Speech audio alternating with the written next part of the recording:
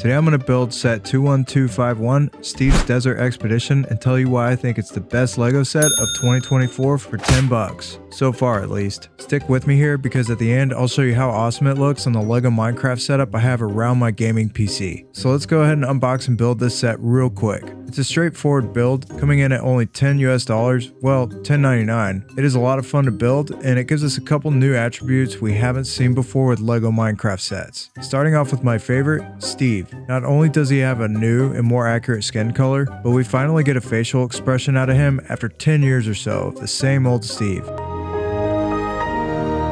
I think the expression is him in Fear of the Phantom, which is another nice feature of this set and much cheaper than getting it from the Sky Tower set. Another awesome addition and new to Minecraft in general is the baby camel. And one of the extra pieces in the set is the camel's nose, which I may try to do something creative and fun with later on. Yay. I'm not a big fan of the new campfire design that really isn't accurate, and we already had a perfect fire just for the LEGO Minecraft sets in the past.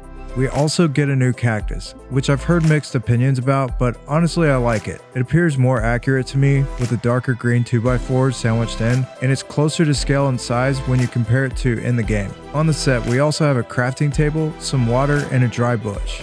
All of those are examples of why I think it's worth $10.99. The only reason I can think of that makes it not worth the money is price per piece. At only 75 pieces, $10.99 seems slightly steep. However, it's brand new and we may see a price drop of a few dollars later on this year that makes it a little bit more valuable in that regard. Now, if you're new to this channel, I build my LEGO setups around my gaming PC. And of course, I had to add this set to the area. It looks awesome between the Minecraft tutorial world I'm working on and the skeleton dungeon.